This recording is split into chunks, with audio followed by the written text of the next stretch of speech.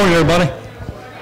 Good to see everybody, and good to hear the excitement and the buzz, and enjoying each other's company and welcoming each other. That's all good stuff.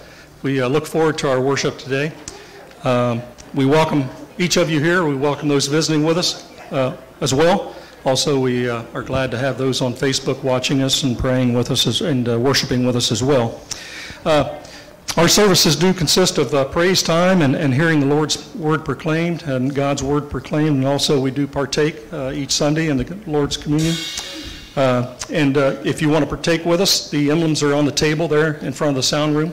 So we want to make it known that the emblems are there if you want to partake communion with us at the end of our service today.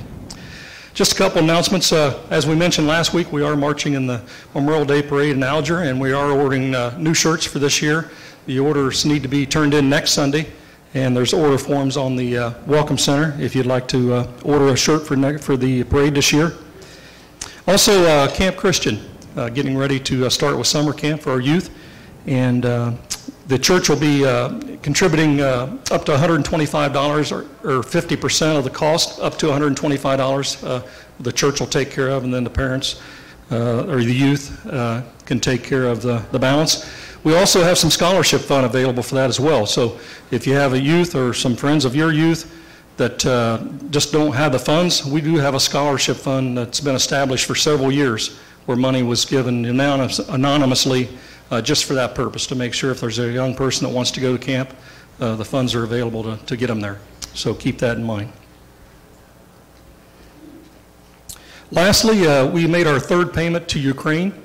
The third payment was mostly donated money from you, the congregation, the body of believers here at McGuffey, and we have more donations being made, so we'll be making a fourth payment to Ukraine for the work that's being done over there by the gentleman that we're connected with through the Christian University over there. Any other announcements before we move to our prayer time? Okay. If not, Dan and Lisa Ralston were both added to the prayer list, just have some health issues that we need to be praying about for them. Patty Mantell, have we got an update on Patty? Is she? Okay. Okay. Okay. Okay. Let's continue to pray for Charlie and Patty. They are home, and but continue to pray for them and their prayer concerns. Of course, a couple families to keep in prayer.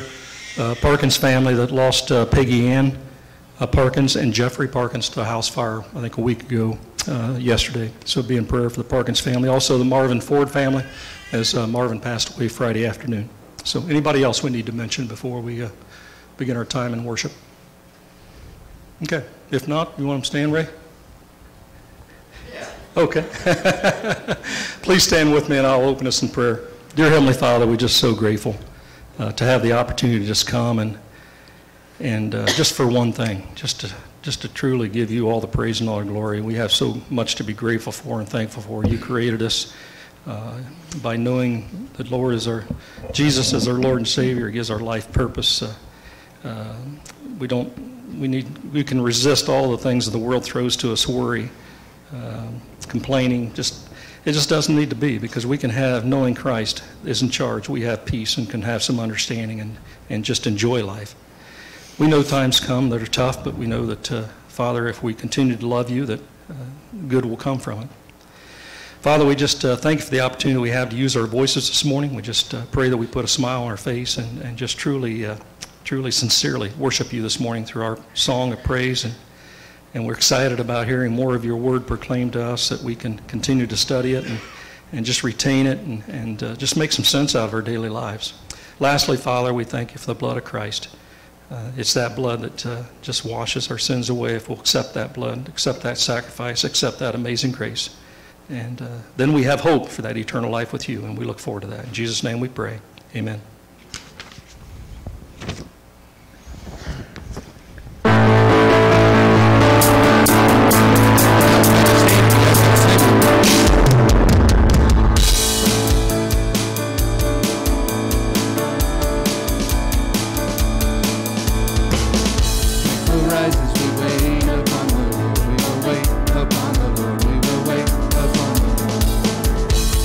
Rise as we wait upon the Lord, we will wait.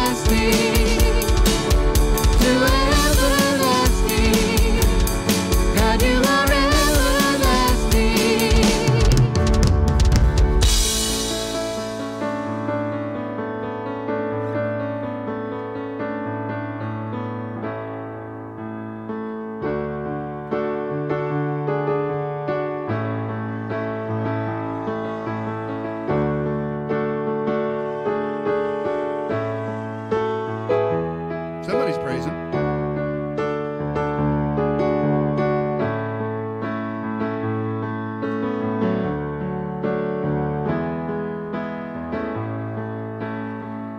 I love you, Lord. Oh, your mercy never fails me. All my days I've been held in your hands. From the moment that I wake up until I lay my head, and I will sing of the goodness of God. All my life you have been faithful. All my life you have been so, so good. With every breath that I am able, I will sing of the goodness of God. I love your voice. You have led me through the fire in darkest night.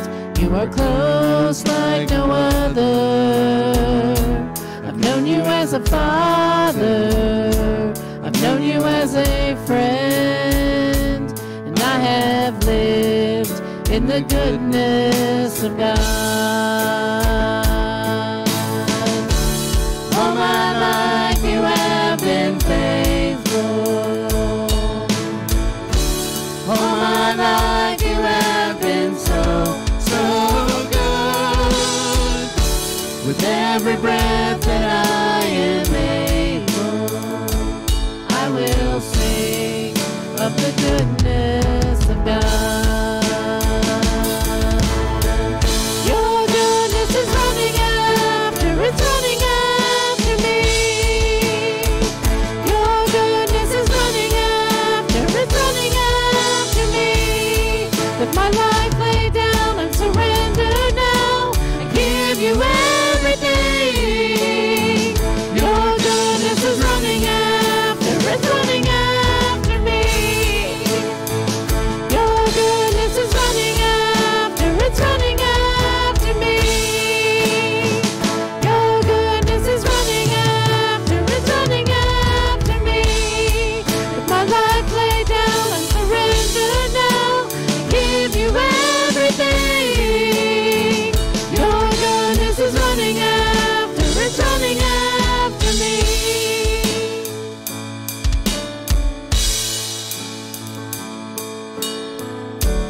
All my life you have been faithful. All my life you have been so, so good. With every breath that I am able, I will sing of the goodness of God.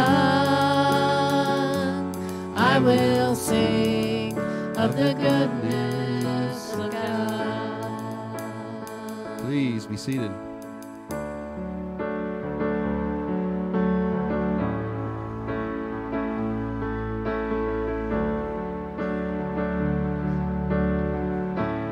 In this time of desperation, when all we know is doubt and fear, there is only one foundation. We believe, we believe. In this broken generation, when all is dark, you help us see. There is only one salvation. We believe, we believe. We believe in God the Father. We believe in Jesus Christ. We believe in the Holy Spirit, and He's given us new life. We believe in the crucifixion.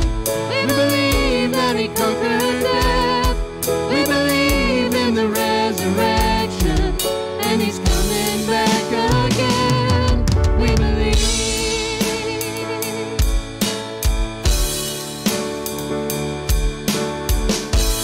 Let our faith be more than anthems,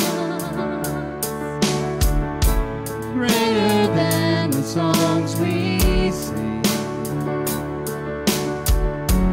In our weakness and temptations, we believe. We believe. We believe in God the Father. We believe in Jesus Christ. We believe in the Holy Spirit, and He's given us new life. We believe in the crucifixion. We believe that He conquered death. We believe in the resurrection, and He's coming back again.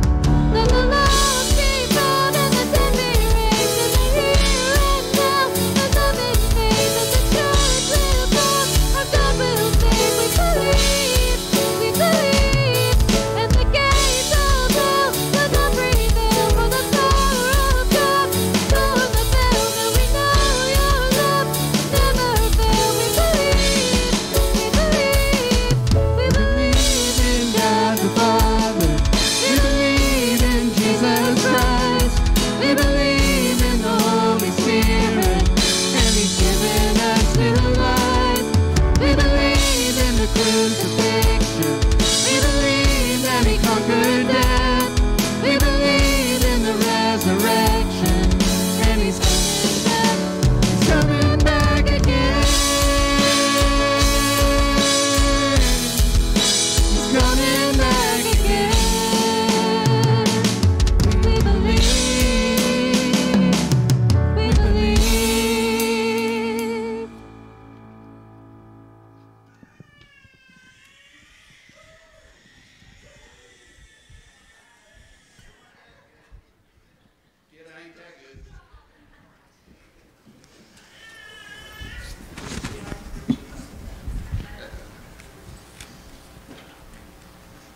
Usually people are screaming when I'm about an hour and a half into my sermon, they want me to get out of here. Good morning, church. It's great to see so many of you here this morning. We're real excited about some things we've got going on here today, and you'll get to be part of that here in a little bit, but really excited. Teresa Harden had asked me to mention to you folks too, a friend of hers lives in Roundhead. His name is Dana Hughes, and Dana has COVID, and he is on a ventilator at this time. But he's on a ventilator, and she asked that you pray for him, if you would, please. So I'm glad that you're all here. I was reading where a New York City family, they bought a ranch out west where they intended to raise cattle. And friends visited and asked if the ranch had a name. Well, said the would-be rancher, he said, I wanted to name it the Bar J Ranch. My wife wanted to name it the Susie Q Ranch. One son liked the Flying W Ranch, and the other one's Lazy Y Ranch. So we're calling it the Bar J, Susie Q, Flying W, Lazy Y Ranch. And the guy says, okay, but where are all your cattle that you're going to raise? And he looks at his friend and he said, not one of them survived the branding. Some churches are like that. They try to incorporate ideas from various people, and then they wonder why that fails. According to the January 2022 edition of Christianity Today magazine, it said that the COVID pandemic has reduced the number of regular churchgoers in America from 34% of the population in 2019 to 28% of the population. But that only accelerated the decline which has been going on in our churches for over 2 decades. We've seen a decline in our own church here ourselves at times. So with everything going on in this world, we must ask ourselves this question this morning. How do we rebuild the church? How do we build the church here in McGuffey, Ohio? How do we establish or reestablish a lasting, vibrant ministry that makes a difference for eternity? How about we pray about that? Father, we thank you for this beautiful day, the beautiful sunshine, Lord. We thank you for so many people being here today. It's just a blessing to see people who have put you first in their life, Lord God. We thank you for our friends watching on Facebook Live and the time they take to watch us. And Father, we thank you just for giving us a voice a voice to be heard and to proclaim your goodness, to proclaim your grace, and give you the glory, give you the praise on everything we do. Father, we're moving forward in this community, and because of you, we're making waves and we're making positive things go on our community, Lord God. Protect us when we do that work. Watch over us, Lord God. Be with us. Help us not to get tired. Help us not to get deterred. Help us to go forward with our gifts that you've given us. Help us to teach people about Jesus Christ. Father, watch over us this morning. Thank you, Lord, for speaking through me in spite of my failures. In Jesus' name we pray. Amen.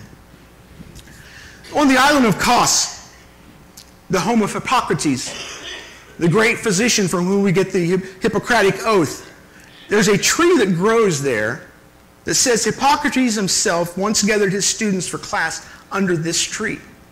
And this tree is only about 500 years old. It is purported that this tree is a shoot of the original tree. Now, additional legends places the Apostle Paul as once teaching under this same tree.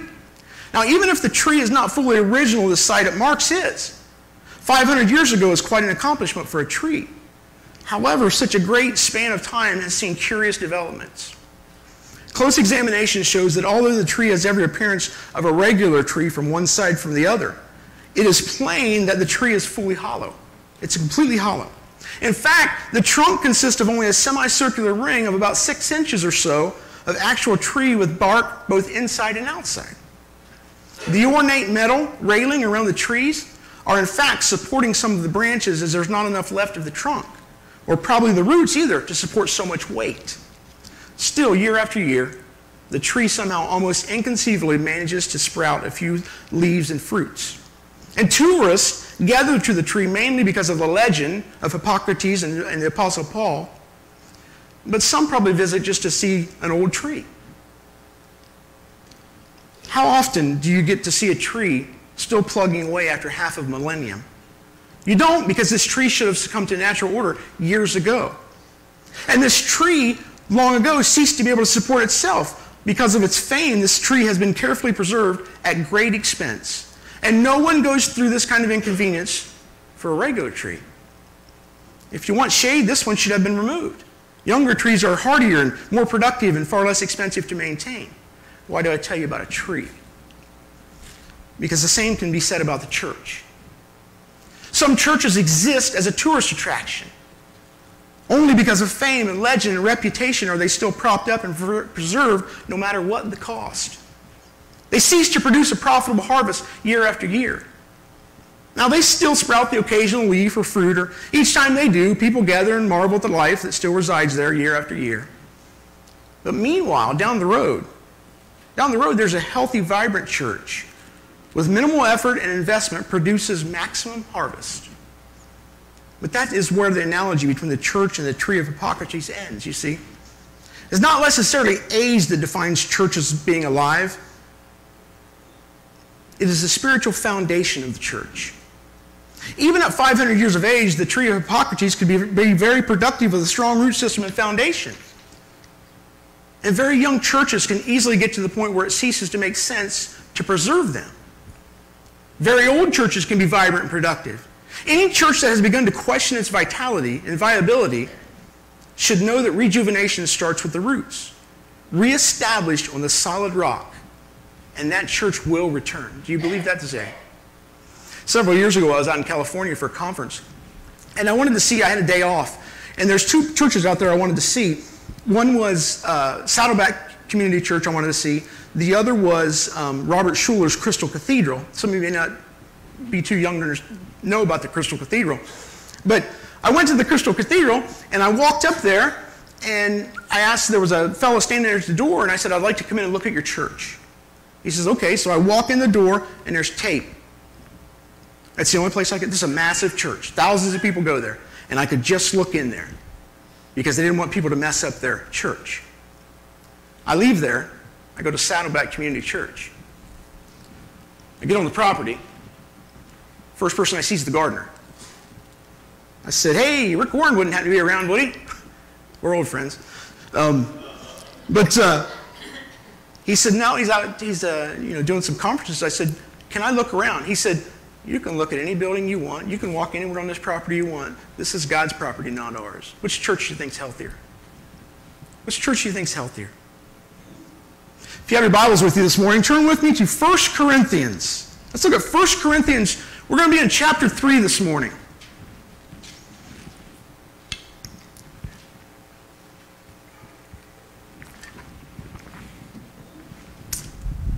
1 Corinthians chapter 3, and we're going to be where the Apostle Paul shares how he built the church in Corinth in a culture much like ours today.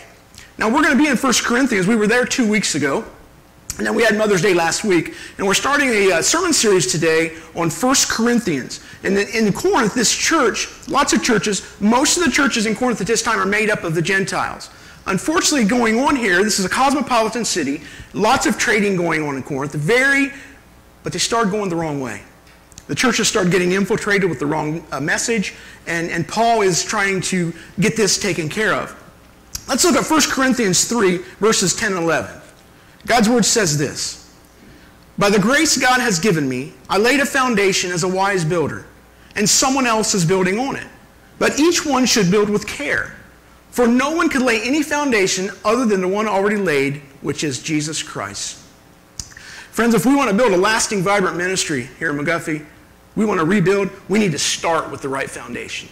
We need to start with the right foundation. We need to begin with Jesus Christ, establish the church on the Lord, not on personalities, not on programs, and not on policies. And that's what the Apostle Paul did. He described himself as a master builder, kind of like an architect, who laid the only foundation that would last. And when Paul planted the church in Corinth, he began with a focus on Jesus Christ.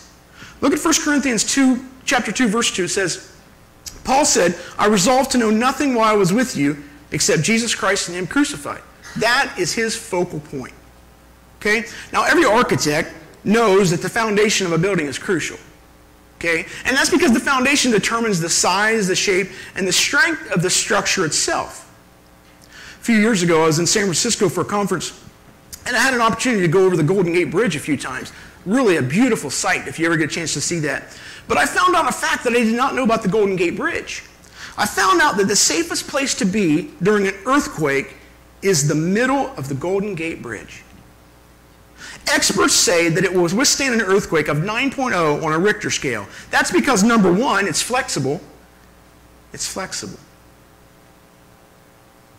Number two, every piece of metal, every piece of concrete and pavement, all of it relates one piece to another to two giant cables that come up to the two great piers that go into the bedrock, which make the foundation. While flexible, everything connects to an unmovable foundation which cannot fail. In the same way, if we want to build a lasting, vibrant ministry, we must build it on the bedrock of Jesus Christ. We must be the foundation, and that must be our focus in all we do. Now, flexibility is an important part of it, and times change, and God provides different opportunities for ministry.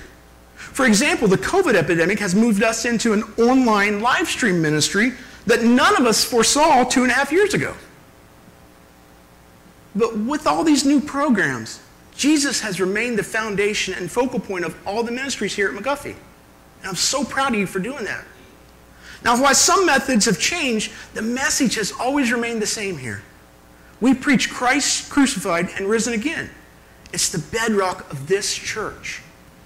In 1912, medical missionary Dr. William Leslie went to live and minister to tribal people in a remote corner of the Dominican Republic of the Congo. And after 17 years, Dr. Leslie returned to the U.S. a discouraged man. Now, believing he had failed to make an impact for Christ, he died 9 years after his return. But in 2010, a team led by Eric Ramsey and Tom Cox, World Ministries, they made a very surprising discovery. They found a network of reproducing churches hidden like glittering diamonds in the dense jungle across the Qualu River where Dr. Leslie had lived and ministered. And based on this research, Ramsey thought that Yancey in this remote area might have some exposure to the name of Jesus, but no real understanding of who he is. He didn't think anything existed. And they were unprepared for their find. He said, when we got in there, we found a network of churches throughout the jungle. Each village had its own gospel choir, although they wouldn't call it that. They wrote their own songs, and they would have sing-offs from church to church. And they found a church in each of these 8 villages that visitors scattered across 34 miles. And they also found a 1,000-seat stone cathedral. And many people walk miles to attend these churches. And a church planting movement has begun in the Congo. What are we doing here? Apparently, Dr. Leslie has traveled throughout this remote region, teaching the Bible and promoting literacy. And for 17 years, he fought tropical illness, charging buffaloes, armies of ants, and leopard-infested jungles to bring the gospel into a remote area. And he died feeling like he had failed. But instead, his faithfulness and courage left a powerful legacy of vital churches in that area. That's the power of the gospel. That's the power of the gospel of Jesus Christ. He uses us to build his churches against which even the gates of hell cannot prevail. Much less illness, animals, armies of ants, and roaming leopards. If we establish our church on Christ, we will prevail no matter the hardship, COVID or otherwise. Do you believe that this morning? If we want to build a lasting, vibrant ministry, we start with the right foundation. And number 2, we put a quality structure on that foundation. We put a quality structure on that foundation. It wouldn't do us any good to put a shack on a foundation equipped for a skyscraper, would it? No, if we want to build a church to last, we must add the foundation of Christ's fully devoted followers. We must build a structure on Christ which is made up of quality, first-rate disciples of Christ. And that's what we're striving to do here. Equip you all for ministry. Look at these words from 1 Corinthians 3. 12 and 13 says, if anyone builds on this foundation using gold and silver, costly stones, wood, hay, or straw, their work will be shown for what it is, because the day will bring it to light. It will be revealed with fire, and the fire will test the quality of each person's work. Now we know there's nothing better than a fire to show the quality of material used in building. Wood, hay, and straw burn quickly. But gold, silver, and jewels will survive any fire. Now, a lot of people use these verses to talk about what individual Christians build into their personal lives. But the context is talking about people who build churches. And if we build the church with shallow Christians, it's not going to last. But if we build the church with fully devoted followers of Christ, then it will survive any crisis. It will not only survive, friends, it will thrive. And you can be a part of that. In late February 2022, right after the Russian forces began their invasion into Ukraine, Rachinets was the Deputy General Secretary of Ukraine's Bible Society. And he said, as is often the case in changing times, people in Ukraine are more open to the gospel than ever before. Churches are filled with people wanting to pray, receive comfort, and find community. He said, in our churches, whether it's an Orthodox church, a Catholic church, a Protestant church, or an evangelical church, there are more now people, not only on Sundays or Saturdays, but also during the week. He said, on evenings when we have a Bible study, new people are coming every week, and they want to pray. They want to hear something that brings hope or comfort. And Christians from different denominations have united together for prayer. They've gathering in some of the city's largest cathedrals. And an evangelical service in February of this year in the Ukraine drew more than 1,000 attendees and 45,000 who watched on YouTube. That's in a war-torn country. What are we doing here? Since then, more than 4 million Ukrainians have fled the country, and another 7 million have been internally displaced. But many believers have chosen to stay and minister to the millions of refugees pouring out throughout their communities. It's incredible. Now, such work isn't for new believers. Evangelicals were among those active in helping Ukraine displace after Russia's invasion in the East in 2014, so they knew what they were getting into. And that experience from back then helped mobilize Christians to assist again, even as the number of displaced Ukrainians swelled to over 11 million people. In March of 2002, Alexander Boichneko, he returned to the seaside city of Odessa after evacuating his family, continued serving in his church's disaster center. In February, he said they were planning the June wedding of their daughter. Before she left, his wife whispered quietly, she said, "May this be forever?" And Alexander said, "I smiled at her comfortably, but my soul burst into tears." And Christianity Today reports his work is not in vain. Ukrainian sources are all clinging to God, and the damage has not deterred them from winning this fight. You see, friend, hope and faith in Christ. That's exactly what God will do. He will let us win. He will let this place grow strong, not us. He will add to the numbers daily those being saved. He will add to the numbers daily being saved. And friends, if God's church is going to survive and thrive, then it must be made of fully devoted followers of Christ, just like these friends in Ukraine. And Bill Self put it well when he said to a group of church leaders, somehow we have to make disciples instead of inspirational junkies. We have to make disciples. And the church that equips people to follow Christ will last a whole lot longer than a church which just makes people feel good. Let's look at verses 14 and 15 again from 1 Corinthians 3. It says, if what has been built survives, the builder will receive a reward.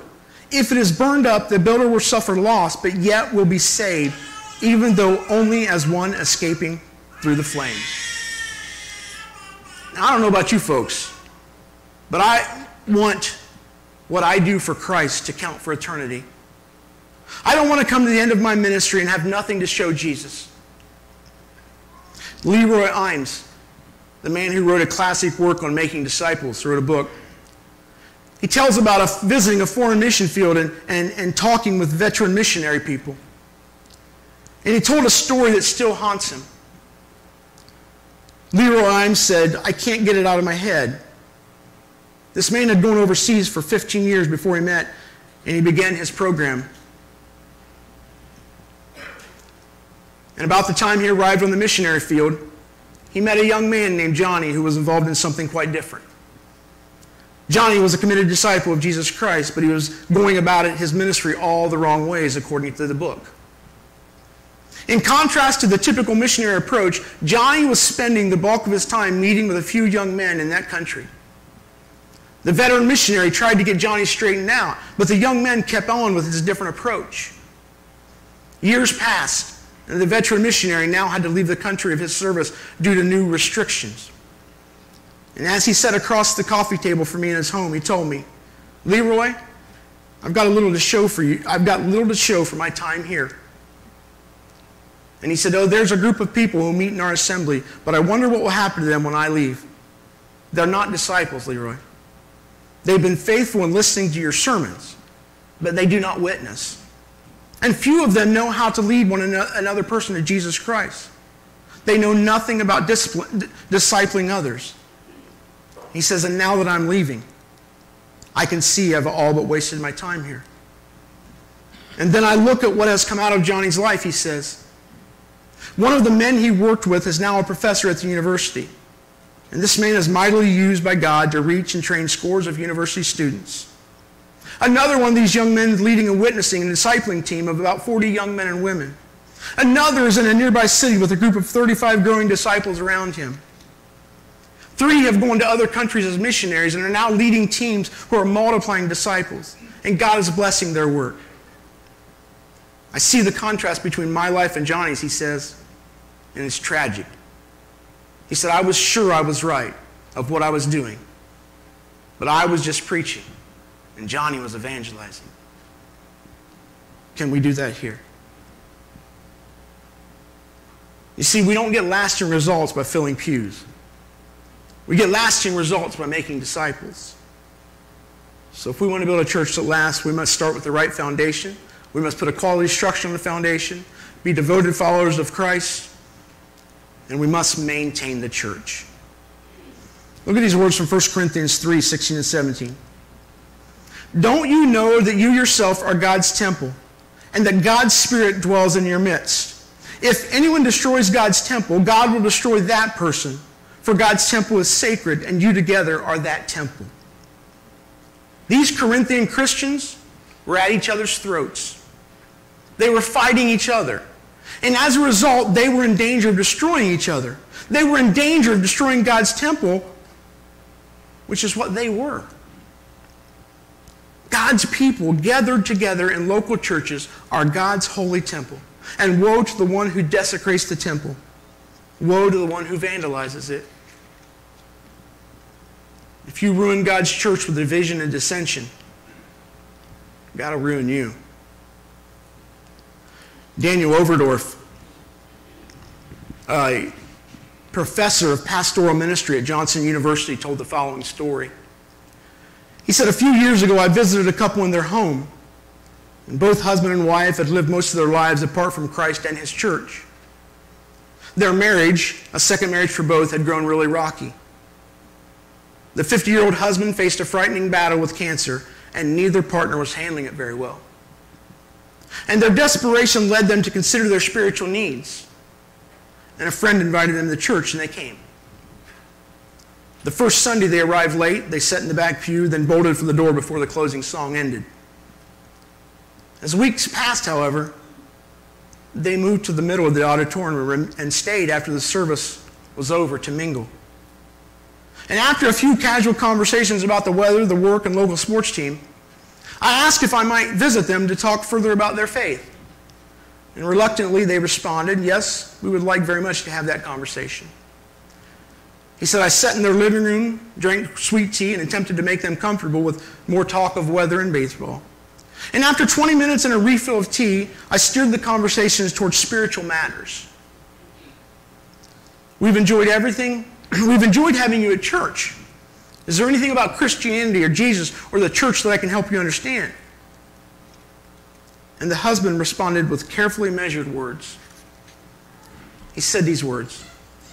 He says, Jesus is attractive to me, but I struggle with the church. My grandmother sometimes dragged me to church when I was a kid, and what I remember most are the arguments I'd hear in the parking lots and the hallways. One person didn't like the preacher, another defended the preacher, another piped with suspicion about the church treasurer. It was the same argument over and over every Sunday. The wife sitting there nodded her head to her husband's words. He said, even today, I drive down the street near our house. I come to 10 different churches with 10 different names on the signs. And the people in those churches barely talk to each other. People all around them are dying and going to hell, or so they say they believe. But they spend all their time arguing. He then dropped the generic they and challenged me with many questions along those lines. Not letting me speak, he finished with this question. He says these words. Why should I believe what you're saying when you guys can't agree on what you're telling me? And the room went silent. I stared at my tea and I shifted in my seat. I stammered through an answer that did not satisfy me any more than it satisfied him. Thankfully, this couple continued working through these questions and meeting with the minister. And we celebrated their baptism into Christ a year later. But how many remain separate from Christ and his church because they have similar concerns? I've seen it happen, friends, with several troublemakers in the church over the years. They demanded their own way, and if they didn't get it, they'd spread dissension. Then later, sometimes years later, the families fell apart. They lost their jobs or they faced financial ruin. In every case, they became the most unhappy people I've ever met. So friends, what I'm telling you this morning is we need to keep dissension away from this body of believers. We need to maintain the church with godly wisdom. We need to run God's church God's way and not ours. Look at verses 18 through 20. Do not deceive yourself. If any of you think you are wise by the standards of this age, you should become fools so that you may become wise. For the wisdom of this world is foolishness in God's sight. As it is written, he catches the wise in their craftiness. And again, the Lord knows that the thoughts of the wise are futile. You see, the world's wisdom is fruitless. It's void of any results. It has no lasting value. I like the way Warren Worsby put it when he says, you cannot manage a local church the same way you run a business. This does not mean we should not follow good business principles, but the operation is totally different. There is a wisdom of this world that works for the world, but it will not work for the church. We have to be different. Do you believe that? We have to be different, friends. The world depends on promotion, prestige, and the influence of money and important people. The church depends on prayer, the power of the Spirit, humility, sacrifice, and service. And the church that imitates the world may seem to succeed in time, but it will turn to ashes in eternity. I promise you that. I promise you that. We must manage the church God's way and not our way. We must seek his mind in prayer and depend on his Spirit. You see, the world says stand up for your rights. Get all that you can. God says give up your rights. Humble yourself and give yourself as sacrificial service. And when we do church God's way, we shine. Look at verses 21 through 23. So then, no more bloating, no more boasting about human leaders. All things are yours. Whether Paul or Apollos or Caiaphas or the world or life or death or the present or the future, all are yours. And you are of Christ, and Christ is of God. Now here's the tough part. You may have a personal preference when it comes to a particular leader, but don't permit your personal preferences to become a divisive prejudice. The fact is, sometimes, friend, the leader you enjoy the least may be the one you need the most. And God has given all his servants to the church. And we all have different gifts. We all have different strengths and weaknesses. But they are all God's gift to the church. And we must learn to appreciate each one. Retired basketball player A.C. Green talked about his glory years in high school. He said, at Benson High School in Portland, Oregon, I was a sports-minded, egotistic maniac. I was the tallest guy on the team and could have broken every scoring record, but my coach wouldn't let me. Even with the brakes on, twice one year he scored 39 points, and in the season final he scored 40 points. And Green averaged 27 points a game. But as a team, they scored more than 100 points in 7 games and averaged over 90 points the entire season. Green was voted the Oregon 1981 Player of the Year. And he says these words. He says, Coach Gray wouldn't allow me to be a hotshot scorer because he was more interested in the final stat of the team being number one. And he knew the only way we could reach that championship level was for us to become team players. And he says in basketball and life, everyone starts out with what's in it for me attitude. What's in it for me? You see, everybody on the team has a role to play. And we're all equal. I read about a church who years ago bickered over the use of a piano. Some wanted to use the piano during Sunday worship and others did not. And the disagreement grew sharp and the church divided into two sides over the issue. On Sunday, when members arrived for church, they discovered a new piano on stage.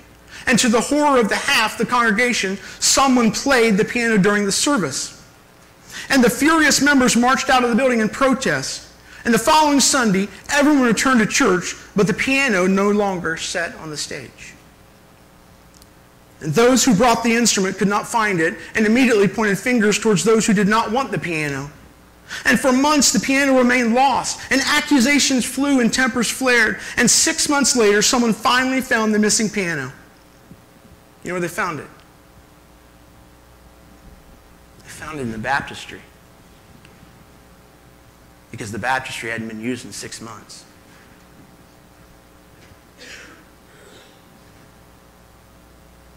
And when a church fights, friends, baptistries remain unused.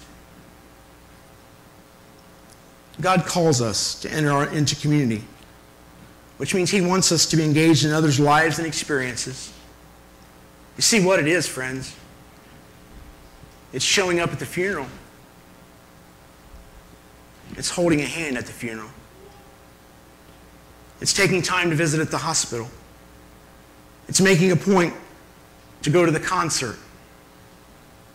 And the lesson here teaches that we are and should be affected by each other's experiences, which leads us to respond so that we can sympathize, offer to assist, or do what we can humanly to alleviate people's suffering.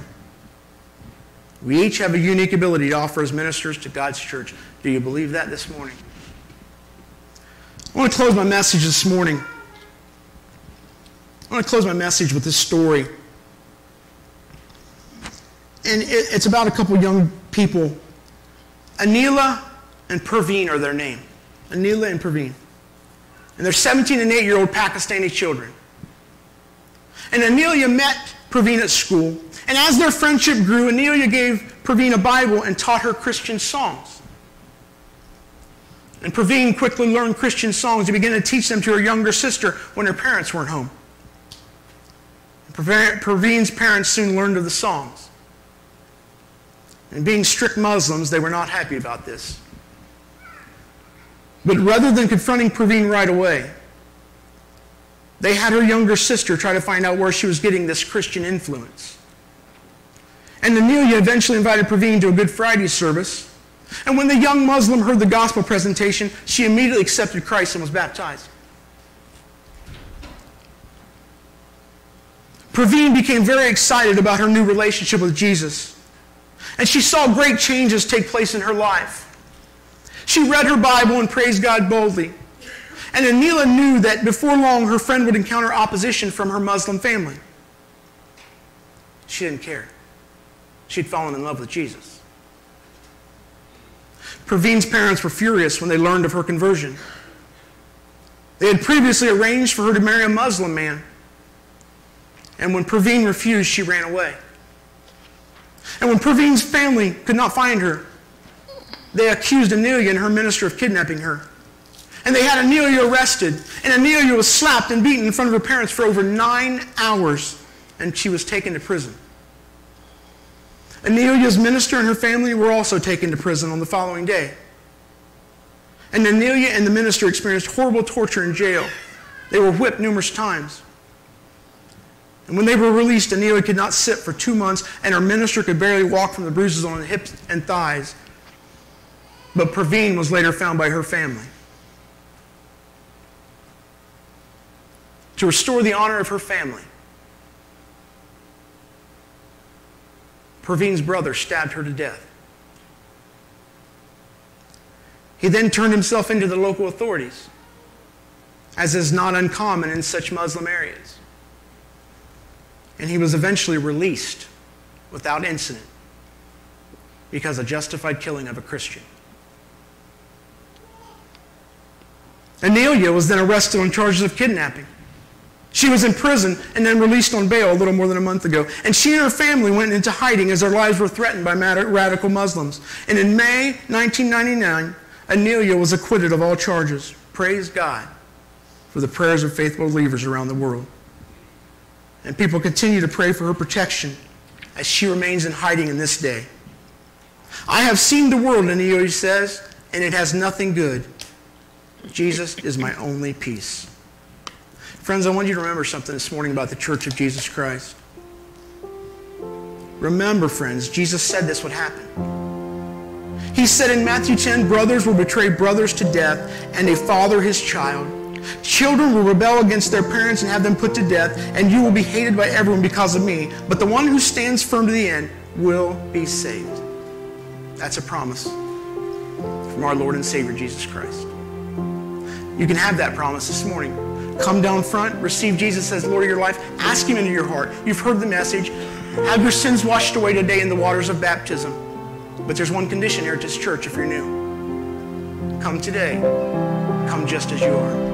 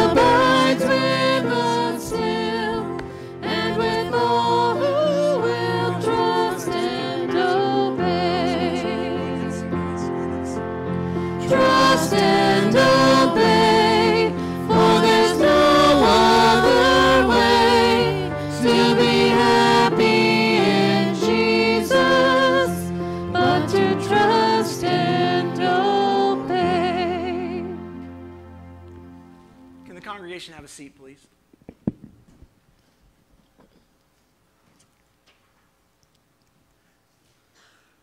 This is a good day.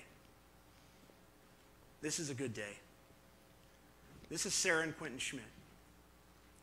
They've been coming to this church for a couple years now.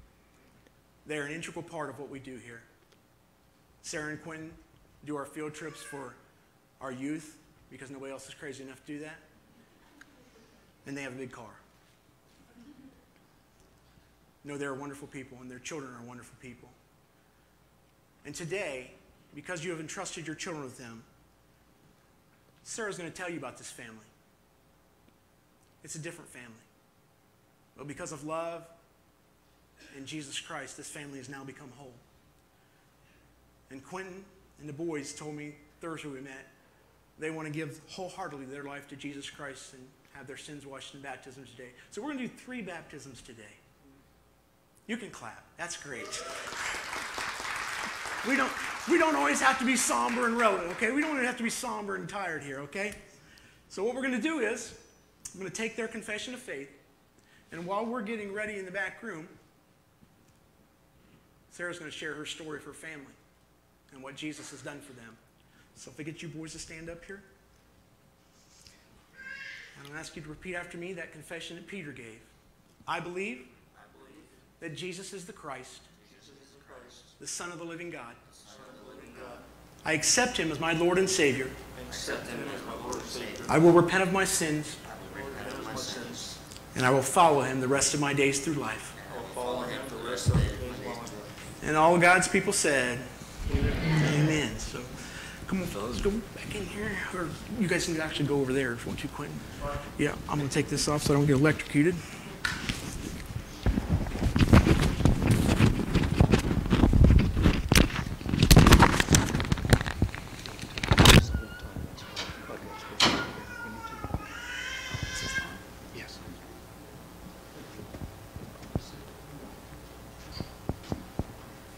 Good morning. I'm not a public speaker, and I'm definitely emotional. But we were married and had infertility issues, and we were going through all that stuff with the doctor, and I just had this feeling come over me. I didn't want to do that anymore. I said, Quentin, I'm sorry, but I just feel like foster care, maybe adoption would be for us. While we were fishing one day, and he said I could not do foster care. I couldn't love a kid and give him back to a questionable situation. And very next week, I got home from work. I honestly thought someone had died, because Quentin was white as a ghost, and he was like, we have to talk. And I thought, okay. And he's opened this conversation with, you can leave this marriage if you want to. And of course, my mind was blown. I was like, what is happening? We've only been married like 10 months. And he said, I got a letter in the mail today. I may have a 4-year-old son.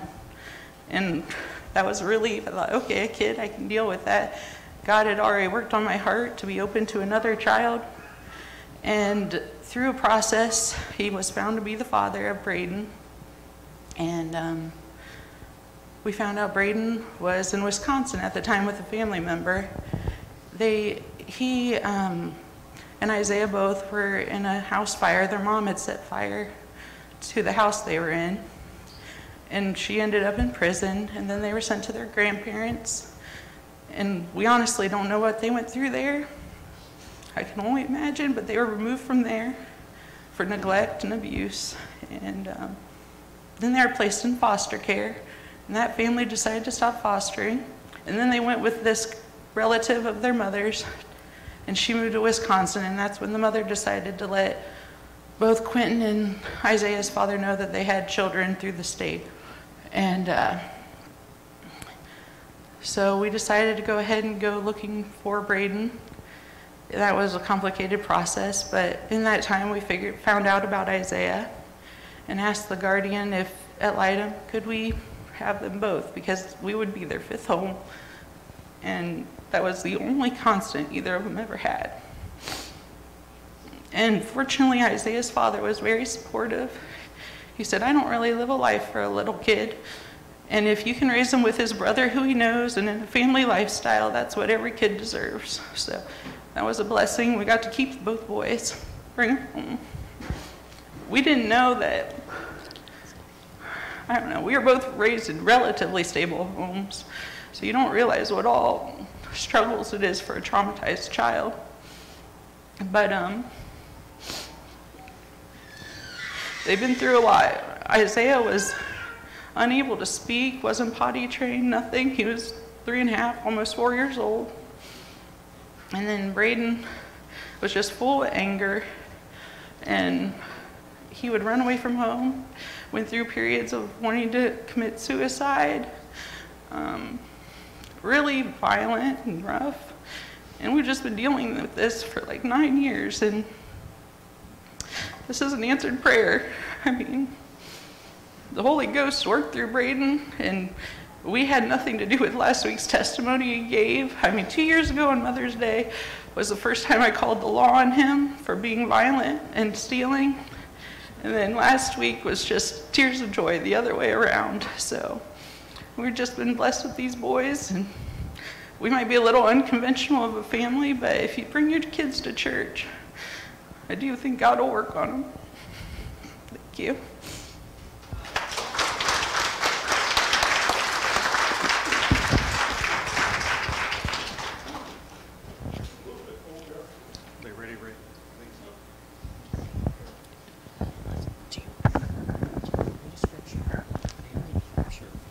He's going to read a scripture.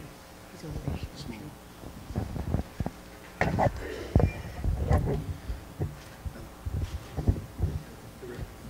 Yep.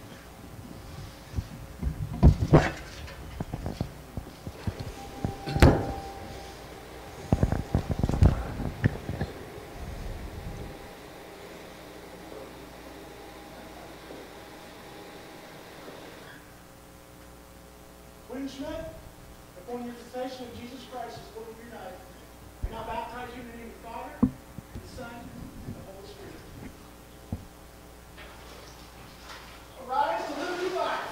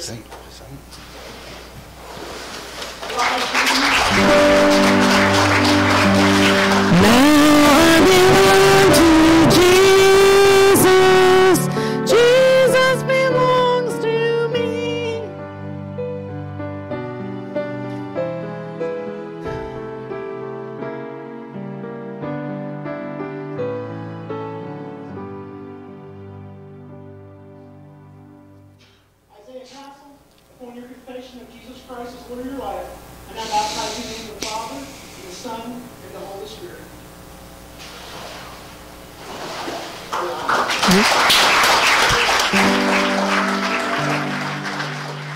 Now I belong to Jesus. Jesus belongs to me. Not for the years of time alone, but for eternity.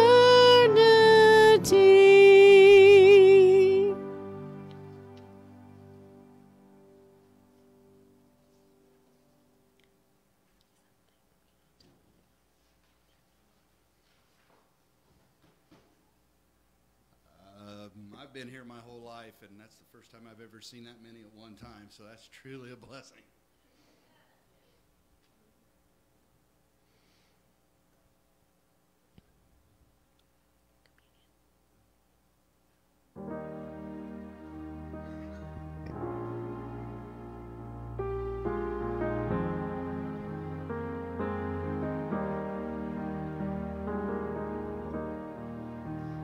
Christ alone, I strength, my song, this cornerstone, this solid ground, firm through the fiercest drought and storm. What heights of love, what depths of peace, when fears are stilled, when striving cease. My comforter, my all in all, here in the love of Christ I stand.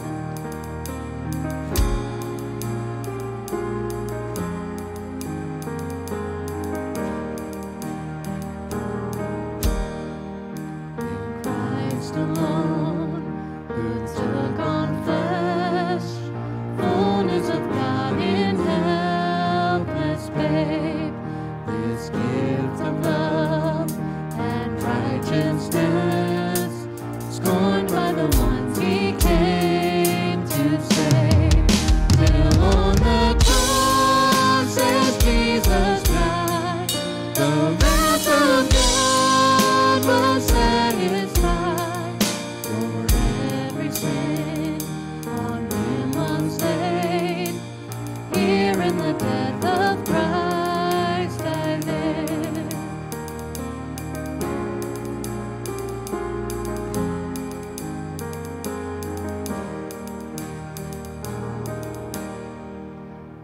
There in the ground his body lay, light of the world by darkness slain. Then bursting forth in glorious day, up from the grave he rose again. And as he stands in victory, since Christ has lost its grip on me, for I am his and he is mine, bought with the precious blood of Christ.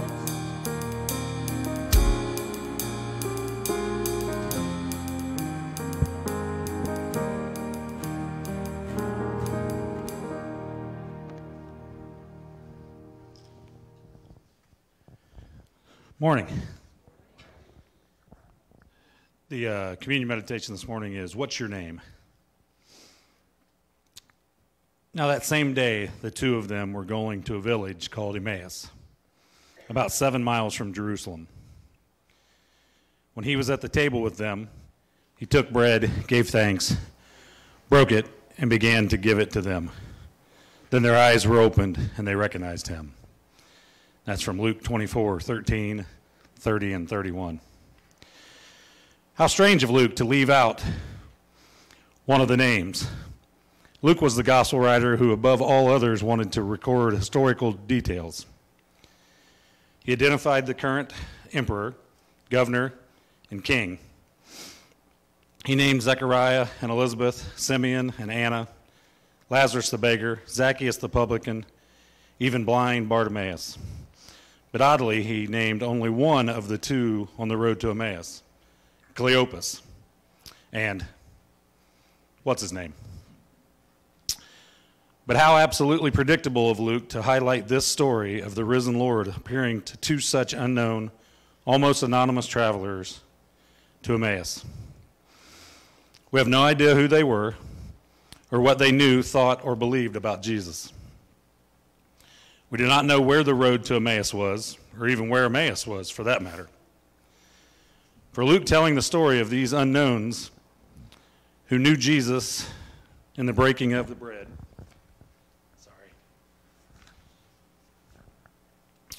was just the point. The Son of God died for us. The crucified Christ rose for us. He did that for nameless, faceless people like us. Jesus came, died, and rose for the, what's their names, of the world, so that the simplest of people might recognize him in the simplest of actions, in the breaking of the bread. This is the body of the broken for what's your name. This is the cup of the new covenant in his blood poured out for what's your name. Please pray with me. God, thank you for giving Jesus the name that is above every other name, so that every anonymous knee, including our own, might bow for him.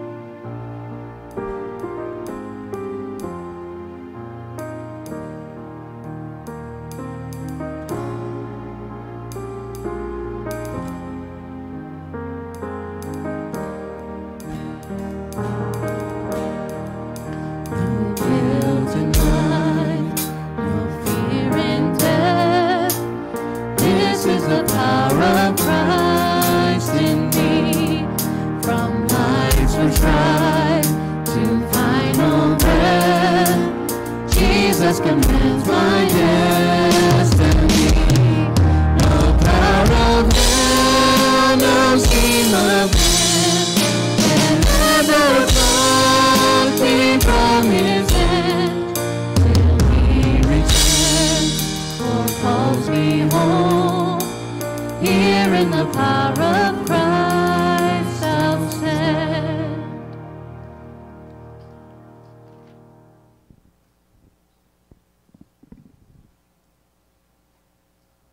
Okay. Do we have the Bibles to present? All right. Don, you want to come up and present the Bibles to the Quentin and the boys? Couldn't think of their name.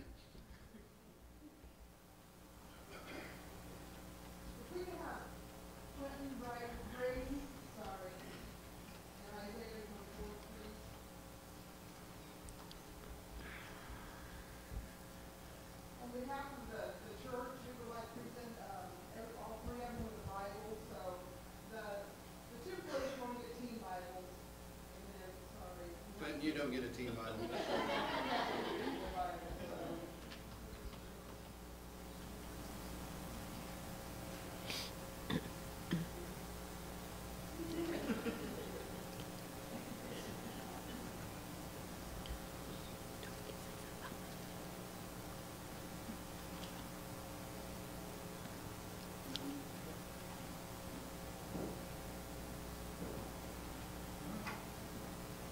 Again, before you leave, feel free to grab a hold of those young men and welcome them into the body.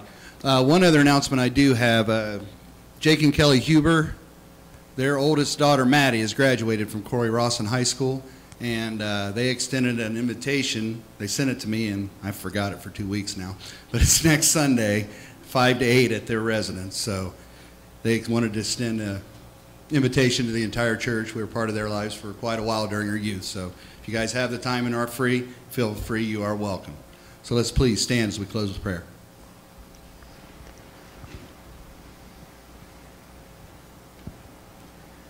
Dear Heavenly Father, we just give thanks for today. Today was truly a blessed day.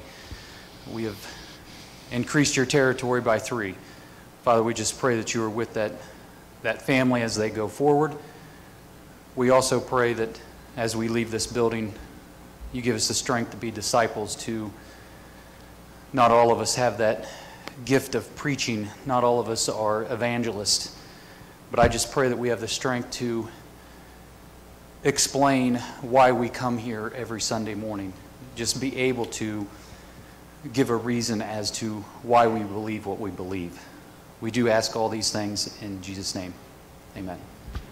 All right, say it with me, folks. Love God, love people, share Jesus. Have a great day, everybody.